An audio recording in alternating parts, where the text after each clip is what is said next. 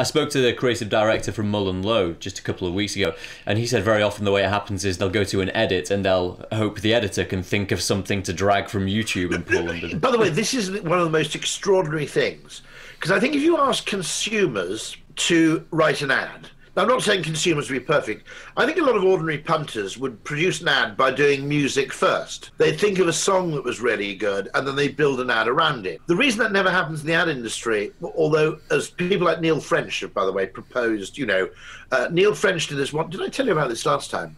He did this fantastic experiment where you had to send him your 10 most memorable moments from all of Phil. And he got you to do this to make the point that something like 70% of them had really noticeable, distinctive music.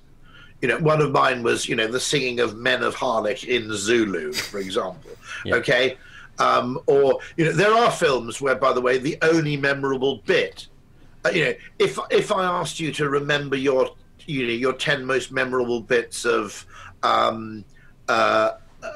let's say Pulp Fiction, okay?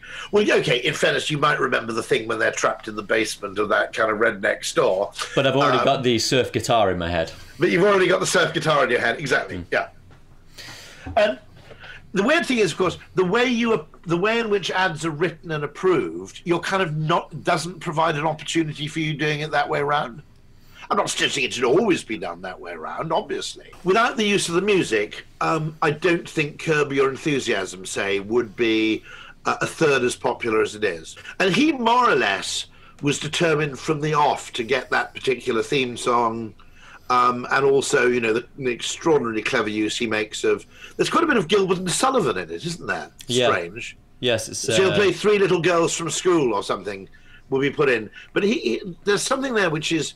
there's a whole thesis to be written on the genius use of music in Curb, because it kind of keeps the whole thing rolling in a way that without it wouldn't quite work.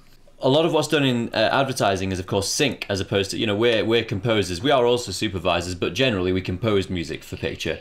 And it's very popular because to synchronize pre-existing music. I think part of it's because the music's already there. You don't need to brief someone, which is kind of cumbersome in a lot of people's minds, particularly producers. But so because that's already there, it's very attractive, and also a couple of directors, well-known directors, made it very appealing to synchronize pre-existing music and give it a new flavor by putting it on the film. Scorsese does it a lot. Tarantino, as you said, did it a lot. But it's made... Well, I don't know what I'm too young to kind of know what the price of syncing music to picture was in the 90s, say. But it can be really absurd now. So we were asked by someone at the Ann Partnership, can you get us a cost for Paul Simon, 50 Ways to Leave Your Lover? Right. And are you familiar with the difference between copyright and recording license? Yes, yeah. Yeah, so obviously copyright's the abstract, just the song itself, publishing. And they said for publishing only, with no lyric changes, we want $500,000 as a base rate for negotiation. What? Yeah.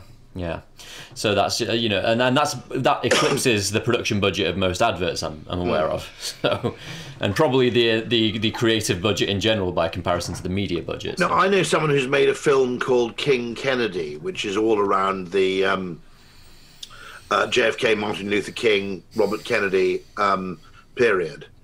And it's a fantastic film, brilliantly put together. The problem is that without music, it doesn't quite work, because you need the music of the period. And essentially, you run up against just absolutely impossible demands.